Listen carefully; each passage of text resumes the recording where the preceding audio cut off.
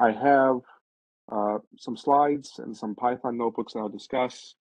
The general overview that I'll try to stick to um, is give a kind of quick introduction to hadrons and QCD and what we mean by hadron spectroscopy. And in general, what I mean by QCD spectroscopy, since all these things are generated from the interactions of the quarks and gluons in quantum chromodynamics. Then we'll spend some time on assessing how to understand the hadron spectrum, and this requires some discussion on the basic principles of scattering theory.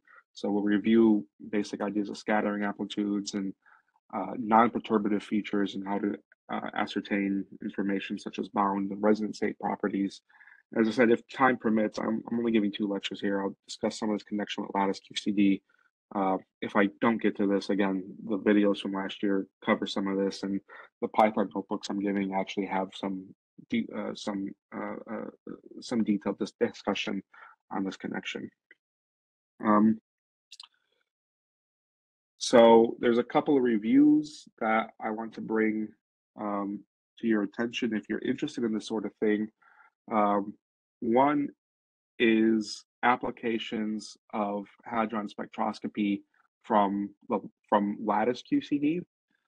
So here is quite a few years old now, but still really good review on using lattice QCD, which is this non-perturbative technique to calculate low energy nuclear observables, to compute hadron to compute the hadron spectrum. And this is cast in terms of scattering processes, since that's how we understand the hadron spectrum, and I'll review that in a little bit.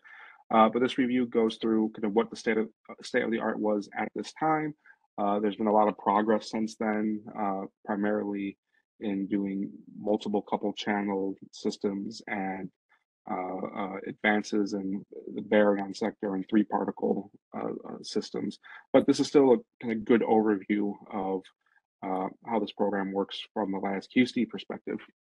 From the phenomenology perspective, there is this review, which was done a couple years ago that I was a part of, which comes from the point of view of the JPAC group.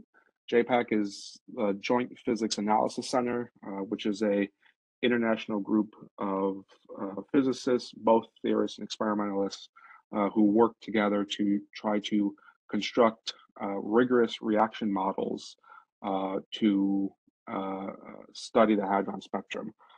So, this is kind of from a 2-sided point of view, one from pure theory using computational lattice methods, and one using experimental data to constrain reaction models and get out the hadron spectrum. And this has kind of a wide discussion of various aspects and kind of different case studies at different experiments. If you're interested, I think these are both really nice reviews. This one's kind of self-serving because it's, a lot of my work is in here as well. But overall, I think it's a nice review on kind of the state of the art for phenomenological applications. And it gives, again, the general idea of what we're trying to do with this very, very complicated problem. So for your benefit, and mine as well, I have created a few different Jupyter notebooks using Python that illustrate some of the key ideas that I'll be presenting. They're all found in my GitHub page, which Paul mentioned was posted in the Discord chat. In these notebooks, I'm not trying to use any fancy packages other than what comes with the Anaconda package manager. This is a very nice package manager that has kind of the many modules, but the primary ones that I use, SciPy, NumPy, and so on and so forth, Matplotlib. These are all contained here. And I think at this point, a lot of people are familiar with Python. So I chose Python for kind of its widespread use and also kind of ease of learning. It's a very easy language to kind of get the basics and start running with it. It's got a lot of packages. If you're not familiar with this, you can try to contact me. I can try to come up with some. I think I know of some tutorials or somewhere that has some information on how to download this. But generally, now the installation of the Anaconda package manager is pretty straightforward. So hopefully, just by going to the website here, you can see how to do that. And let me take a detour from my slides to go and show you. All right, so this is the GitHub page that I mentioned. There's kind of two sections in here. One is lectures, which just has PDFs of the lectures that I'm presenting, so you have access to all of it. Summer 2023 is the lectures I'm presenting here. If you want to see my PDFs from last year, they're here as well. I do not have links yet to the videos from last year, but Paul just sent me them, so I'll link those at some point. In addition is the Python notebooks. So here are a few different sets that kind of do different things, and plus some extra Python scripts that hopefully I'll do today. I'm going to try not to speed through it, but you know, there's a lot to get through, so I'll try to hit the main points. These Python scripts here aren't in a notebook yet because these are more recently developed, and I just haven't had time. But essentially, what they'll do is fit neutron-proton scattering data, which I'll show as a case study in a little bit, and maybe we'll get through it today. And then some of these exercises here concern different aspects that are very important for scattering theory. So one is just general introduction to complex numbers. If you're not too familiar with complex numbers and complex analysis, it's a very important mathematical tool that we use in hadron spectroscopy. So this notebook here does a basic review with some short discussion and some links that I like. And it does a short review on some basic aspects of complex analysis if you're not too familiar with it, just to get an idea, or if you're not too familiar with using complex numbers in numerical computations. This also has some exercises just how to do basic plotting. So take a look at this. I'm not going to cover the details of this, but this is for your benefit. Some people aren't too familiar with those aspects. Exercise 1 covers general principles of scattering theory, which is what I'll be talking mostly about today, again with some references I enjoy, and some links to some other summer schools hosted by the JPAC group on fundamentals of scattering theory. And in here, this covers kind of different aspects of how to understand these scattering amplitudes, which I'll go through in detail. And I'll go through this notebook in a little bit more detail later. The last exercise it's called Lucier, named after the gentleman who developed the methods that link these scattering theory observables that we use in hadron spectroscopy to finite volume energy levels, which are easily, quote unquote, easily computed with lattice QCD techniques. So this is kind of the final big notebook here, which again has some interesting links according to some that I showed before, and some discussions of basic aspects of finite volume physics. So that's what's contained in here, and I hope to be covering some of these things here. Everything is in Python. Everything should work directly from here. I do ask if you find errors or things that do not work, please let me know. At the top of these is an email address that I can be reached by. I want these things to work in general and be publicly available. So please let me know if there's anything confusing.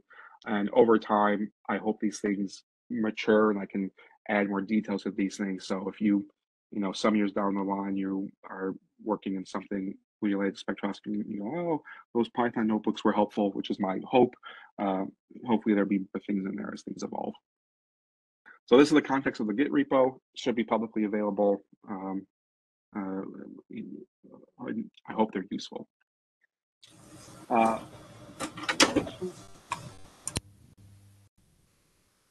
No, okay.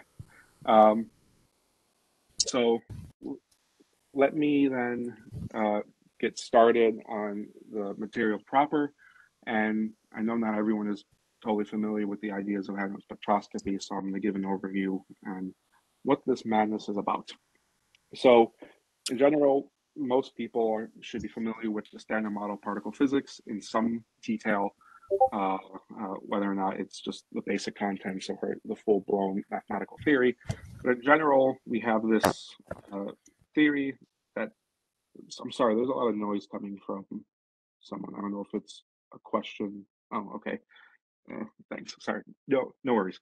Um, so in general, the standard model is composed of different sectors, kind of generally organized in this fashion, where you have fermions, which are the matter particles comprised of leptons and quarks, and these interact with each other via the gauge bosons, shown in blue here.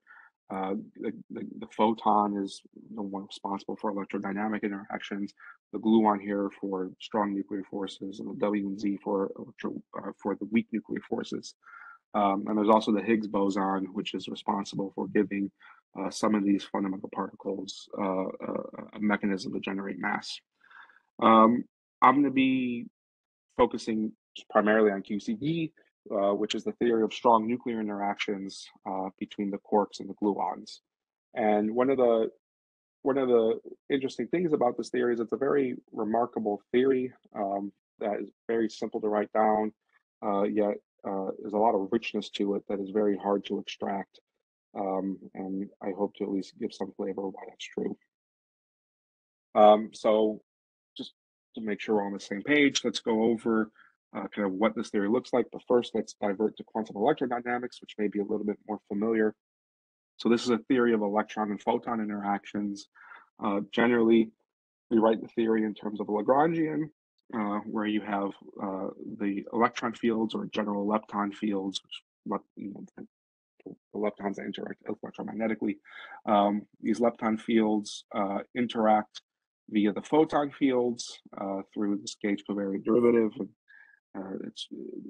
This has the interaction mechanism there, which we can write diagrammatically as an electron coming in, an electron going out, interacting with some photon. And the strength of this interaction is governed by the electromagnetic coupling, which I write here as alpha. It's also called the fine structure constant. And the value of it is roughly 1 over 137. So this is a very small value, and we can generate observables through perturbative methods. So this is kind of the usual technique where you find something you want to calculate in some complicated theory, you expand in some small parameter, and you get a first approximation that's kind of crude, and you can make refinements as you add new terms order by order and some expansion coefficient. The expansion coefficient we use in quantum electrodynamics is the fine structure constant. And so as an example, we think of electron-positron scattering. We can cast these complicated mathematical objects in terms of Feynman diagrams, which are just stand-ins for the mathematical equations. And at lowest order, you have the electron and photon talking to each other, the electron and positron talking to each other via the exchange of single photons. So this is leading order in alpha. But you can also have corrections where you have two photon processes, fermion loops, and various other kinds of interesting interactions that when you take quantum field theory, you learn all these complicated techniques in order to calculate these things, and you can make an industry out of this and calculate these corrections. And by and large, this technique works. So here is this example of electron-proton scattering at various energies between the electron-proton system, so 14, 22, so on and so forth, JeV, in different colors. And the points here represent experimental data values as a function of the scattering angle between the electron and the positron. And the solid lines represent theoretical predictions up through second order, I believe. And you see it, it generally works out fine. So quantum electrodynamics is a huge success because of this, and it's the basis of all our modern theories of particle physics. Quantum chromodynamics is naively looks very similar.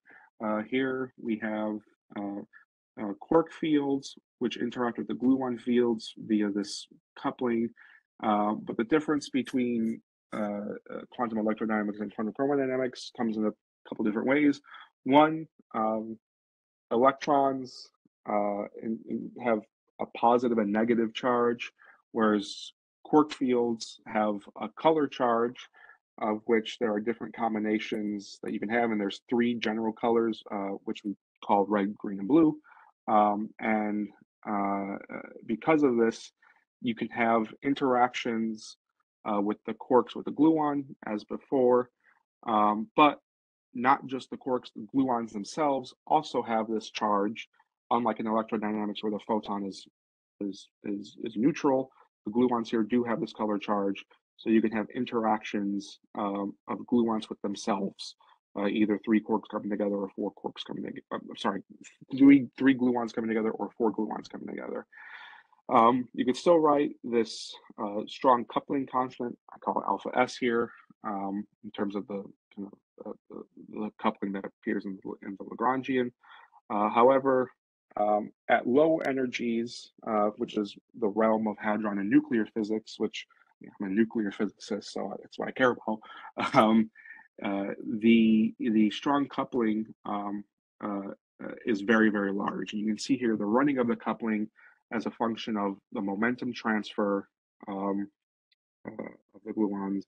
And you see here that the coupling itself increases as you get down to lower energies. And here are some kind of typical mass scales.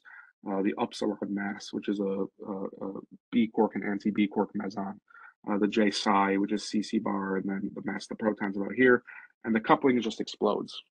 And we don't really have a good handle on what even this coupling means at low energy.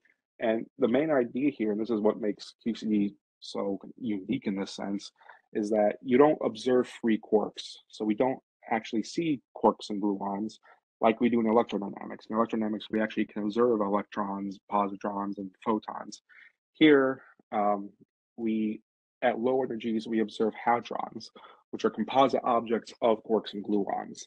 And this feature means that when you want to try to do perturbative calculations, diagrams with many different loop contributions or at many higher orders can contribute at the same time as your leading order. So you have no sense of kind of approximation scheme that you're making finer and finer corrections. Everything contributes all at once, and it's kind of a mess to do with in a perturbative sense at these low energies. So there's techniques around this. One is lattice QCD, which again, hopefully if I get time, I can discuss probably next time. But one of the things here is, okay, well, nature, this is supposed to be the ideal representation of nature here. Can we somehow connect QCD to what we observe in nature? And since we observe hadrons, we should discuss a little bit about what the hadrons actually are. So hadrons are the color neutral bound states of quarks and gluons. We don't observe free color. We only observe neutral cases of color. So red plus green plus blue is a colorless object, or a red anti-red object is a colorless object. And this is the main idea behind confinement.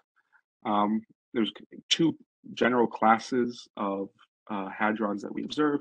Baryons, which are fermions, so spin 1/2 or spin half particles. And some examples is the proton and neutron are well-known examples. The delta may be less known, but it's another example of a baryon. You also have the mesons, which are bosons.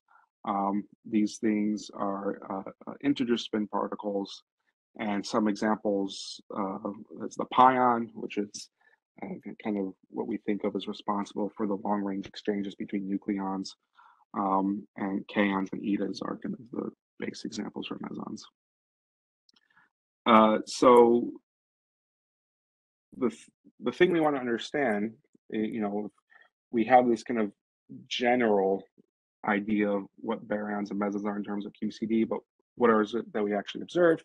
And we have to discuss a little bit about spectroscopy which is really trying to understand the content of some theory. So in this case, QCD, we want to understand it in terms of understanding its components.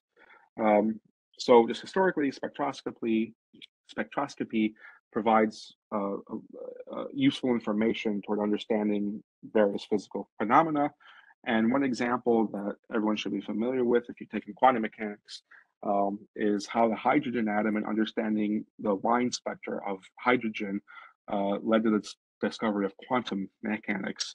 So the idea behind spectroscopy is you have some beam of gas, some hydrogen gas, which is collimated to some slit, hits a prism. The prism then splits the light of the hydrogen gas into its base frequencies, its components, its spectrum, and the you can measure these spectrums on some photographic plate, and you can get out the hydrogen emission spectrum. So in this case, in the visible range, you can get things like violet, blue, some bluish green, and some red tint here. So or some red lines. So as physicists, we're trying to understand what the spectrum is in terms of the kind of the degrees of freedom at hand. So this is hydrogen gas. What's hydrogen doing to give us the spectrum? This led to quantum mechanics, and if we go with a kind of simple picture where you have a proton being orbited by an electron with some orbital angular momentum L, quantum mechanics, which I won't go through the whole history of, but the idea with quantum mechanics is that you have some Hamiltonian, which describes your system, and your state, which I called psi here, which is the electron, is the bound electron system. You can get out the eigen energies for the system. This is the Schrodinger equation, and from using your techniques, you can compute what the spectrum is, and you get that the spectrum here is governed by the electromagnetic coupling, which is no wonder since there's electromagnetic forces holding the electron and proton together. And it's given in terms of some fundamental parameters like the coupling, the mass of the electron, and some quantum numbers. So quantum numbers are a set of, oh, Joe, you're right. It should be n squared. That's a typo I have here. Thank you. Yeah, this should be n squared. Apologies for that. So these quantum numbers are characteristic quantum numbers that describe your quantum system, and you can plot this. This is plotted correctly with the n squared for the different energy levels for different angular momentum modes. So 0 angular momentum, or S wave as we call it, 1 angular momentum 2 units, since angular momentum is quantized, and you get this nice pattern that you see that we can actually observe in nature, where you have these energy levels of the hydrogen system. And indeed, it does match with what we see in the experiment. What we see from this hydrogen emission spectrum is just the transitions from some higher state to some lower state, and it gives off some frequency, some photon of some frequency, which is what we observe here. So studying the spectrum of hydrogen led to the discovery of quantum mechanics, which in turn led us to kind of go back and study the spectrum and say, okay, do we really understand this? And it seems like we do. However, if we do things more precise and really making sure we understand all the nuanced details, we can go back and do better precision experiments. And even this picture is not the complete picture. We find here that, there's not exact degeneracy as was predicted by Schrodinger equation. You get some splittings of the energy levels, which come from, say, relativistic effects or quantum electrodynamic effects. And indeed, this is what also paved the way for quantum electrodynamics, seeing this small shift of the 2s1/2 and the 2p1/2 line spectra here. The round shift, which was observed and really helped give early theorists who were developing quantum electrodynamics and observable that they can calculate and show that this whole scheme really works. So this is an iterative procedure. We study the spectrum, try to understand the theory behind the spectrum, formulate better theories, go back, do more precision experiments, come back and make refinements to our theory. So this is how history of physics works, and generally spectroscopy is a big part of this. So in the case of QCD, what do we have? Well, hadrons are classified by their conserved quantum numbers, which is generally spin, parity, charge conjugation, isospin strangeness, and other flavor quantum numbers that may exist. And here's a simple example that was observed. The pions, etas, and cans were observed early on, and Gelman was instrumental in kind of developing the early quark models to help describe this, and in part was describing these supermultiplets with various quantum number schemes. And so here is the example of the pseudoscalars. So all these particles have spin 0 and parity negative, and they have different isospins, which are shown in colors here. So the isoscalar etas, the isovector pions, and the isospin or kaons, and they have different strangeness quantum numbers and different electric charges. So the first kind of step when we're trying to understand the spectrum is just look at all the conserved quantum numbers at play and kind of organize this pattern. So we can, instead of studying everything at once, we can study different sectors. So we can say, okay, we're going to tune experiments, get various quantum number sets out, and then break things up into these various sectors themselves. When we do that, we can now start studying more features about the spectrum. And this idea of the quark model gives a good idea of the growth structure. So here is experimentally observed masses along with decay widths of various light isovector mesons. So by light here, I mean U and D quark compose, and isovector meaning that their total isospin is 1. And this quantum numbers here, so they're JPC, so they're spin parity, charge conjugation, and these are various ones that are observed. And if we look at a simple quark model, maybe we can get away with not, doing a full-blown QCD analysis. Maybe we can just get away with some simple quark model picture to get an idea. And it kind of works for some systems, but mostly it doesn't work, as I'll hopefully show. So we put a quark and an anti-quark together, with quarks have spin, and there's some orbital angular momentum. So this is similar to the electron-proton picture. And we can write out their total quantum numbers, JPC, for spin singlet or spin triplet representations, and you get various quantum numbers. And if you do maybe squinting a bit more for some of these lower energy ones, you find that you have a general pattern that does emerge. The 1p states seem to kind of fit in the quark model prediction.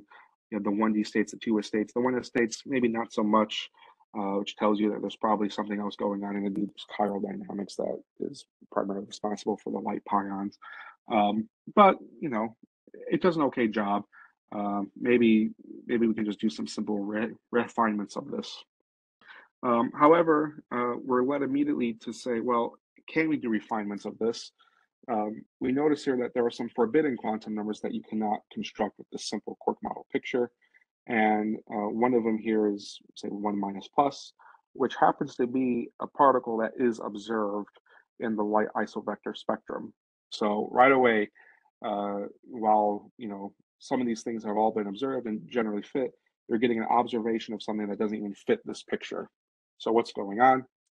And this object here, which has been observed by a few experiments, is this and some of its cousins are under intense search of at Jefferson Lab through the GlueX experiment to look for exotic hadrons, which is suspected this one is, and I'll give examples of what I mean by exotic hadrons in a moment. Another thing that plays a big role here, which is not captured by this simple quark model picture, is the role of multi-particle dynamics. If we look at what scattering thresholds are available, we see here the pion, which is this guy right here, but we see to get to the next lowest particle in the sector, which is the 1 minus minus. This is the rho meson, uh, if you've heard of this thing, is above 2 pion scattering thresholds, 3 pion scattering thresholds, and 4 pion scattering thresholds. So if you want to understand the rho meson in full detail, ideally, your theoretical construction should have some sort of should capture the reaction dynamics of these particles interacting, since anything. So since this is quantum mechanics, a state with some quantum numbers, any such basis set of states that have those quantum numbers could affect that particle. And indeed, these scattering channels do affect that. And what I'll argue is that all of these states here, uh, uh, uh, uh, you can we understand them by their reaction mechanisms. Another example where you see complications is in the heavy quark sector. So here I'm talking about the CC bar, so charm anti-charm sector, and before 2003, um, the spectrum looked kind of like this. You have some observed states that are shown in blue. So the RPP is the review of particle physics that were observed in blue, and then states predicted by this simple quark model picture are shown in gray here. And what we see is that, well, the states generally, with a couple parameters fixed, generally you can reconstruct what looks like the spectrum. Sure, there's a little bit of deviation, but it looks much better than say in the light meson spectrum. Things are generally fit in these multiplets much better. You kind of see these structures appearing. Sure, there's some missing states, but that's just the job of experiment to fill out these missing states. So maybe the quark model does a decent job for heavy quarks. So if these quarks are heavy, maybe it acts more like the hydrogen system than it does for the light meson. So maybe we could just focus on this. But after 2003, a lot of these orange states were observed, which no longer seem to fit any of the predicted patterns that have, you get these tight clusterings, particles that fit that do not really fit the expected excitation spectrum. And moreover, there's some evidence that these things come from four quark-like objects, which is not what the sector is supposed to describe. So indeed, we're getting into the same mess that we saw in the light meson spectrum. And what's interesting is that many of these states here are near scattering thresholds. In fact, all of them have been observed of the simplest charm, anti-charm meson scattering threshold. So again, this is some indication that these quark models may do some good to give you an idea, but in general, there's a lot of interesting things happening at play, which is ultimately supposed to be governed by QCD dynamics. And one of those primary components is the fact that you have scattering thresholds, which give rise to a lot of interesting phenomena. So in general, the landscape of QCD spectroscopy looks currently like this, where you have baryons and mesons again, but it may not be the simple three quark or quark anti-quark picture. You can have pentaquark-like objects, which have been observed, molecular states, which we know of already. These are just nuclei. We have baryons interacting with each other with kind of a residual strong nuclear force. But in principle, you could have the same thing in the meson sector, tetraquark-like objects.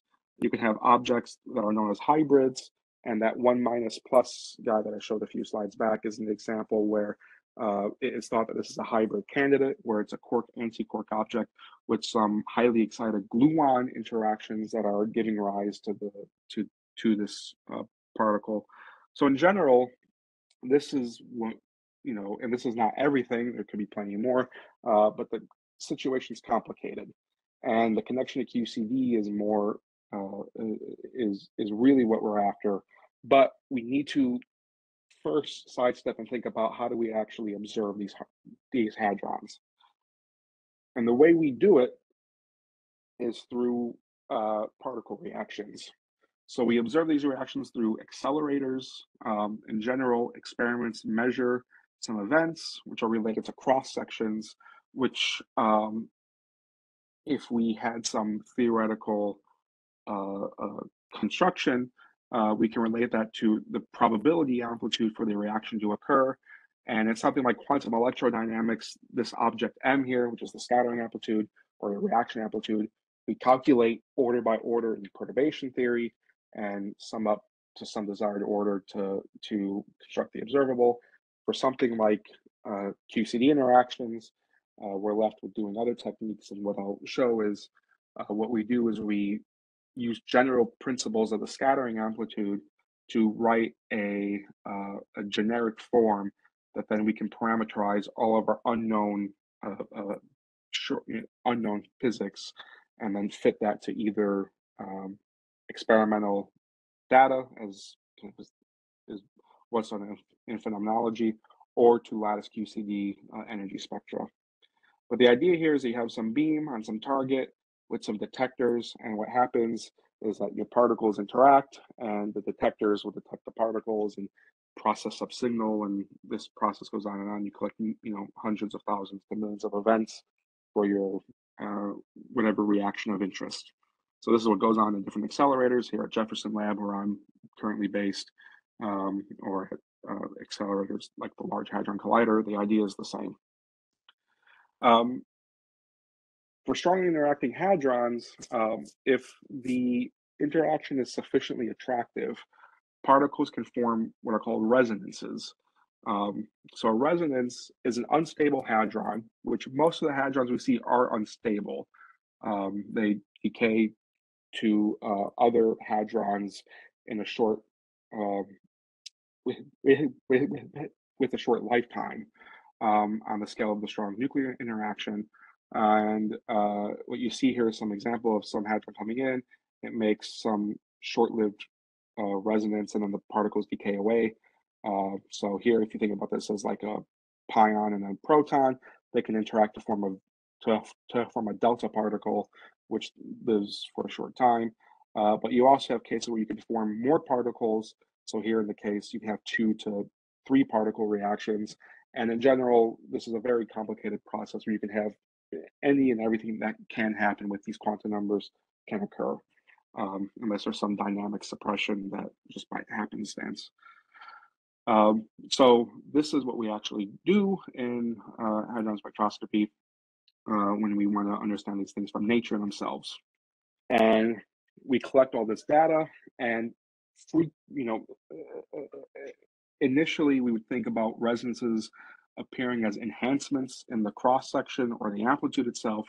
And here's the example of pions interacting with protons. So the red is pi plus, the positive charged pion interacting with a proton.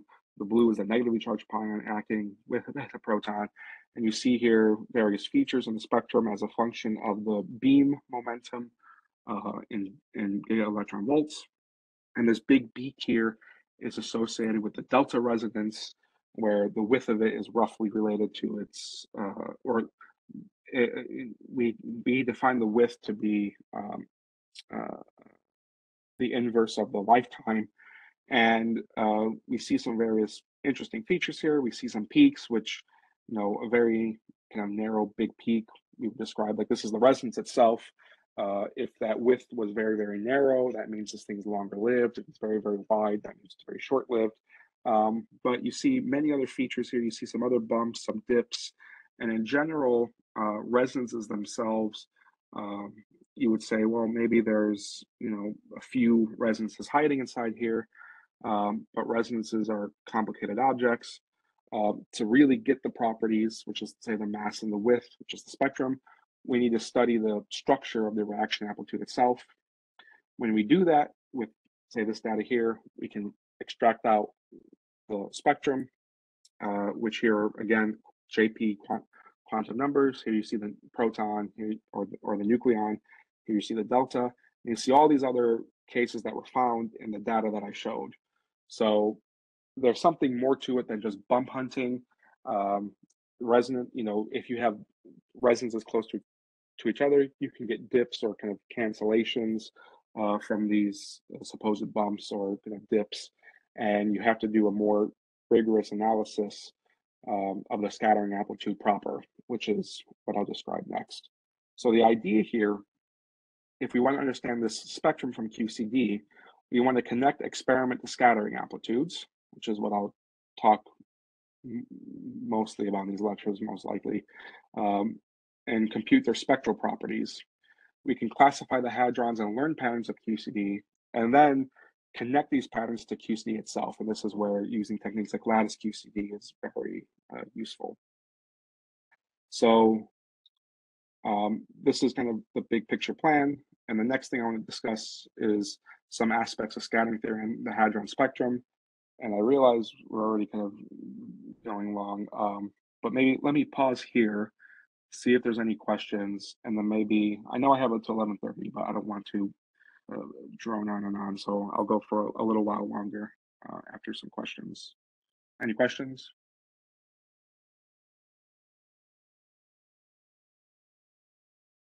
Doesn't seem like it. All right, so I'll continue on for a little bit.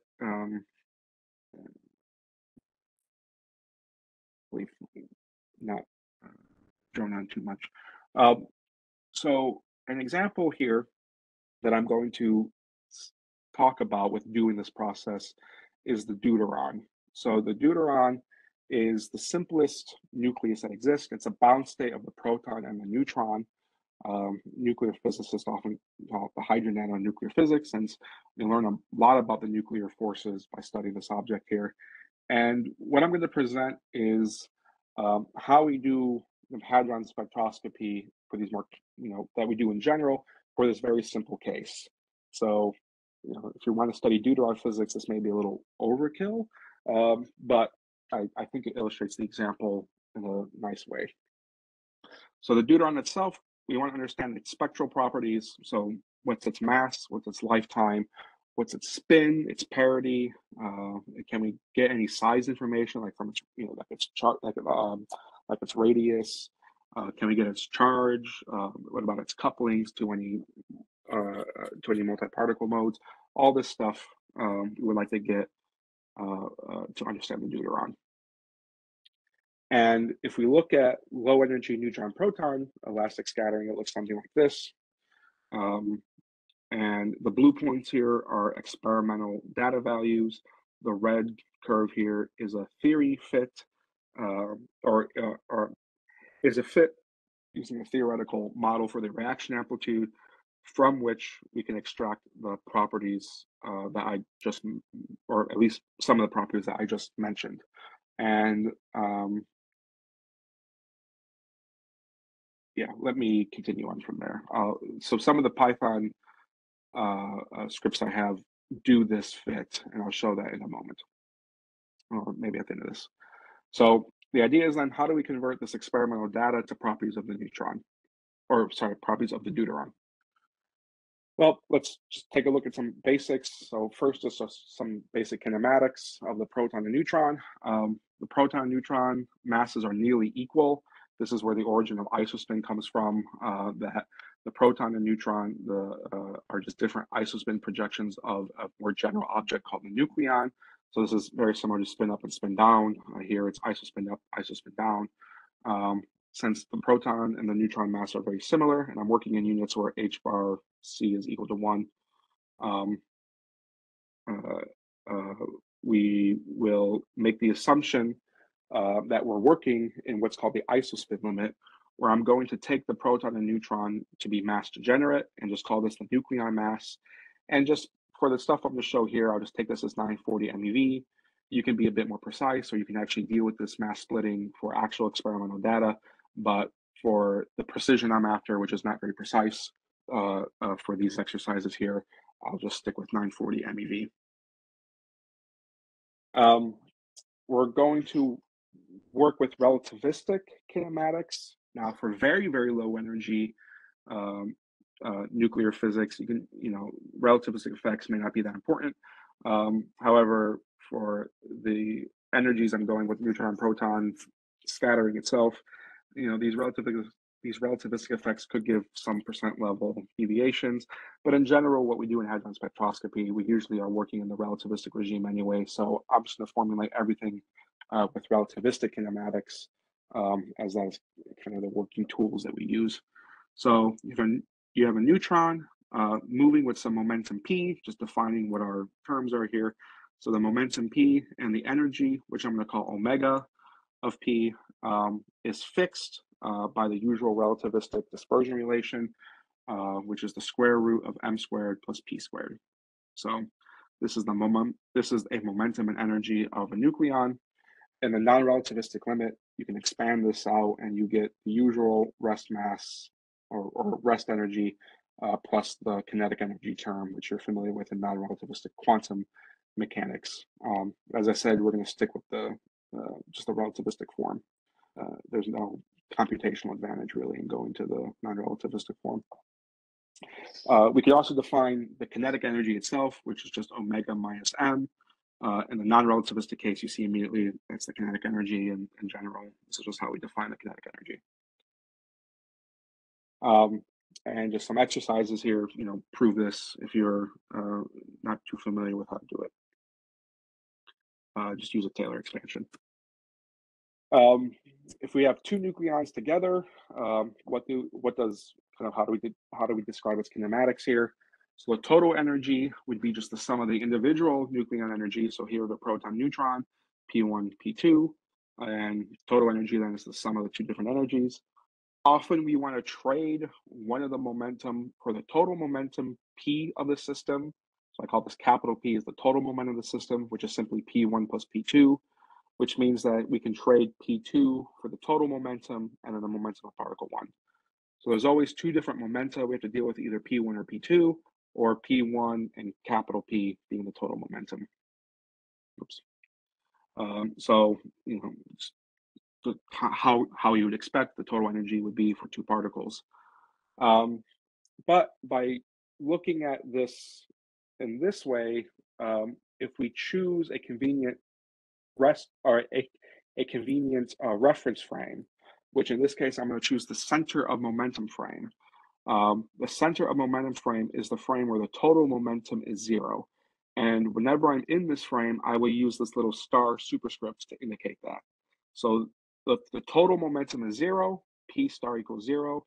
Then the proton and neutron have back-to-back momentum, P1 and P2, which are equal and opposite in direction. So I'm going to call this special momentum Q star, and then P star here, P2 star will be minus Q star.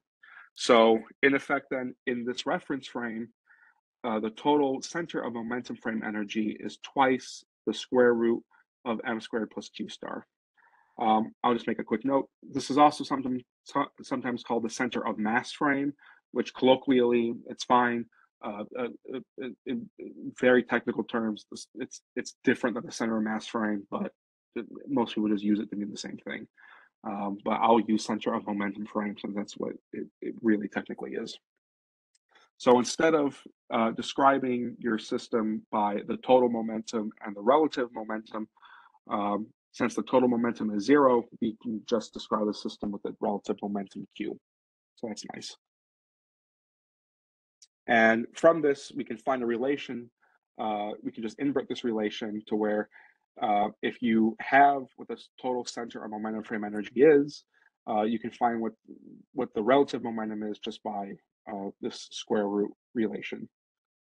So I'm just inverting the relation and show this. And also it's useful to plot this function to plot the momentum as a function of E. It should be square root like, and we expand upon this in some of these notebooks as the square root feature is what gives rise to the interesting non-analytic behavior of the amplitude.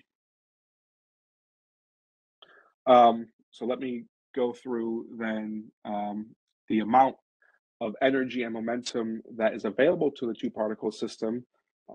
This is called the kinematic phase space, which is the available kinematic configurations. And if you haven't had quantum field theory, I'll give you the answer at the end of the day. You don't need to worry about it. If you had taken quantum field theory, this should be familiar to you when you've calculated, say, cross sections as the same quantity appears. So we define the Lorentz invariant phase space for two particles of some total momentum going into some some kinematic configuration for particle 1 and particle 2 as this first term, which is an energy conserving delta function. So all this means here is that if your target energy is some energy E, that the total energy must be shared between the two particles by their sum, which is exactly what you'd expect. The 2 pi is just a convention that I'm using. Then you have a momentum conserving delta function, which is just saying that the total momentum is just the sum of the individual momentum. Well, obviously, this is how you mathematically formulate it. And then we're going to have integration measures for each of these particles. And since I'm dealing with relativistic kinematics, I'm going to be dealing with a Lorentz invariant form of this measure here, where you have 3 components of momentum. So this is why you have 3 components of this differential for, say, px, py, pz. This 2 pi factor is convention, and then the 2 times the energy factor here is just what ensures it's Lorentz invariant. I won't prove that here. You can find it in any standard quantum field theory textbook like Peskin and Schroeder. So we have a distribution for particle 1 and particle 2. Okay, very nice, but why is this useful? Well, if you manipulate this by essentially integrating out these delta functions, you can arrive at a function that makes its way into our scattering theory over and over again, which is the phase-space function here. So after considerable mathematics, which I won't go through here, again, you can go through the exercise in some book. You can write this thing as some 2 times some rho factor here, which I'll define in a moment. The Heaviside theta function, which is the step function that says, all right, the only allowed energies are greater than the threshold energy. You can only have scattering occur if the energy is greater than twice the mass energy, or twice the mass of the proton and neutron system. If it was less than that, the proton and neutrons wouldn't be scattering. Then you have the integration over the orientation, which isn't fixed. So if you recall, back up real quick, you had this proton-neutron system in the center of momentum frame where the momentum are going back to back. The magnitude of the momentum was fixed by the energy. However, the orientation in space, it can be anywhere it wants. This orientation is free, which that is what this is signaling here. So this is the solid angle that describes this momentum, and this is what you can reduce this thing to. So for the threshold energy, which is associated with 0 relative momentum for 2 nucleons, so at 940 MeV, the threshold energy then is roughly 1880 MeV. This phase space factor here is what's called the 2-body kinematic phase space factor, and it's given entirely in terms of energy. So it's given in terms of the relative momentum, which you can write in terms of that square root of the energy, and 8 pi times the energy in the denominator. This factor is going to appear again, so I felt the need to just describe it here, just describing this available kinematic phase space that the 2 particles can go towards. And then here, again, just another exercise, plot this function as a function of E. And if you're really bold, derive this form.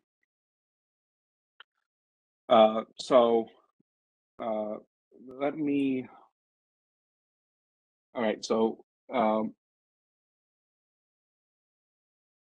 for proton-neutron scattering, this is essentially a binary reaction or a 2-to-2 reaction. We're not going to stitch in this idea together. As time evolves, you have a proton and neutron coming in with some initial energy and momentum. Something happens, and then out goes the proton and neutron system again. This is elastic neutron-proton scattering, and with some final energy and momentum. And stitching this idea together, working in the center of momentum frame, since total energy and momentum is conserved, the initial energy is equal to the final energy is equal to just some energy I call E here. The initial momentum is equal to the final momentum, which I just called total momentum P. In the center of momentum frame, P star is equal to 0. So this frame is back to back. So for elastic equal mass scattering, you can show that the initial relative momentum is equal to the final relative momentum, which again I just call Q here. And the setup is what we have here, that you have the initial proton and neutron coming in, and then some scattering happens, and then the proton and neutron fly off. This scattering angle, theta here, is just the angle of the final system with respect to the initial system. It need not be the same, it may not be aligned, so it can be at any angle at all. This is the residual angular degrees of freedom. And again, just to remind you that the total momentum, that the relative momentum here in the center of momentum frame is equal to 1/2 the square root of this center of momentum energy squared minus the threshold energy squared. And exercise show this. Sometimes in experiments, you don't do these experiments in the center of momentum frame. So CERN does do colliders where you have a proton and two protons heading at each other with equal and opposite momentum. Here at Jefferson Lab is a fixed target experiment where you have a neutron coming in, if you had a neutron beam, it would come in to a proton that's stationary. We often call this the lab frame, where then the proton and neutron fly off at some angle and some momenta here. P lab here is the momentum of particle 1, and the lab energy then is just the initial energy plus the total energy of this incident neutron, which is given by the square root of m squared plus p lab squared. And then the kinetic energy is just related by the difference of the total energy minus m. And you can show, I won't show it here, that this Q variable in the center of momentum frame is related to the kinetic energy of the neutron. I only say this here because in some of the data I give later, I give these relationships, and it should be just so you have that information here. All right, so you can relate these two together by doing Lorentz transformations between these two different frames. So the next, I'm going to stop here with these lectures because I'm afraid of giving too much. So next time we talk about the kinematics and kind of what the situation is. Here we'll talk about what scattering amplitudes are and kind of how to define them and their general properties. So that's what I'll start with next time. I'll ask for questions, but let me first show off some stuff of these notebooks again. Let me make it bigger as well. So in these notebooks, when you run them, I've included everything in the preamble here, everything that is needed for all these notebooks. So just run these things as is. You don't need to import anything else than what's already here. I define here a square root function that uses a different definition of its branch cut. If you're aware of branch cuts, the square root function is not defined for negative values of, the square root of x is not defined for negative values of x, which that defines a branch cut in complex analysis. Here, we're going to rotate the branch cut to the right-hand side in order to align it with conventions that are done in scattering theory. I'll discuss why that is next time, but just note that this is why this is here. This is just a trick to rotate the branch cut such that it's not defined from 0 to positive imaginary. And you can see here what I mean by this.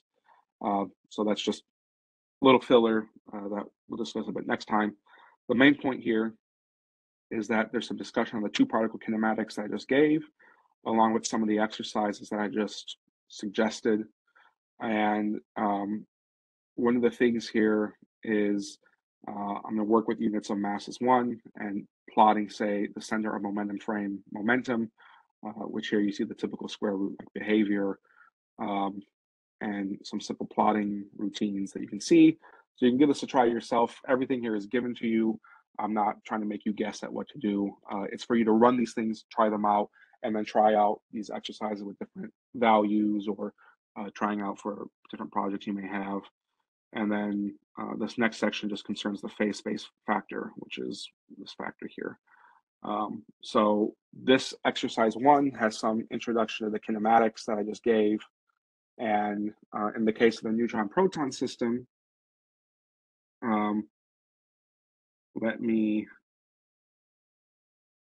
so there's a utility here, which is called NP-fit, which is neutron-proton fit.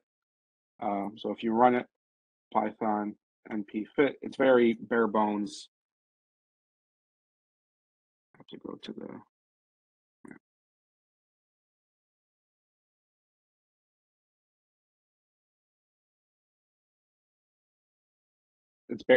it's very bare bones, so it doesn't require much input. Everything there is already fixed. So it's going to print out a plot of the theoretical fit curve along with some data here. We'll discuss this more next time and kind of what's being output here. But the point here is that you can look at some of these routines. So NP-fit util has some of the fitting definitions I use to print my stuff out. And NP amplitudes has some information on units, which you have to do some unit conversions since these cross sections are measured in 1 unit, and we often work with different units in the theoretical construction, and also some kinematic definitions. So you can start playing with this now, and it links up to some data that's given here in NP data.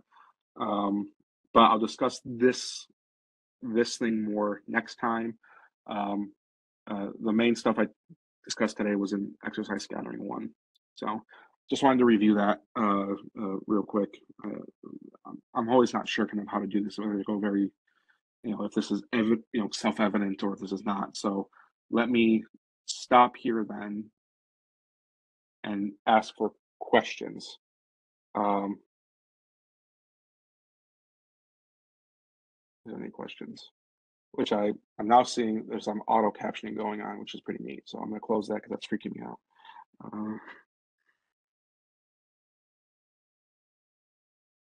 Okay, any questions at all? Is this too, so let me ask someone to speak up. Is this too remedial? Is this on the line? Is this too advanced? I don't want to, how do we access the recordings? Paul, we need to answer that. Yeah, the recordings will get edited and uploaded to YouTube. Which, by the way, I'm actually in the process of doing yesterday's 2 talks. Okay, so you have that available, that material there. On the YouTube now, though, I know Paul linked me to my lectures from last year, which cover the same topic, but I discuss it differently. I don't discuss the case of neutron proton, so you can check those out. Also through my GitHub, there's also various lectures that you can look at, and my website itself. Let me share my screen again. I should be sharing. Does this work? Through my website, you can see here this pretty face, and then teaching. So here is a bunch of different material I've been involved with. So there's material from the RPI summer school last year, and I'll link up the videos hopefully later today. We'll see. I'm part of this summer program, which if you're interested, check out the links for the Regis Nuclear Physics Mentor Program. Here, there's some exercises and video lectures on basics of nuclear physics. This is geared more towards undergraduate students, but a lot of material is similar, so you can kind of see some things that are interesting if it's interesting to you. These numerical exercises were originally developed for the INT Summer School in Problem Solving and Lattice QCD in 2021. You can access video lectures here, in which a colleague of mine, Raul Briceño, gave lectures, and I was responsible for the exercises, which cover some aspects of hadron spectroscopy from the point of view of lattice QCD. Again, the first thing that I talked about is the scattering theory perspective, since that's really the necessary ingredient in order to understand the hadron spectrum.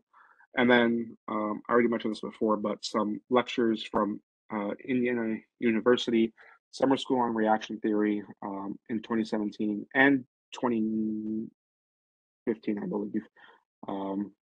There's some also links there that you can check out that has some discussions on a lot of these topics. So, so yeah, check out my website.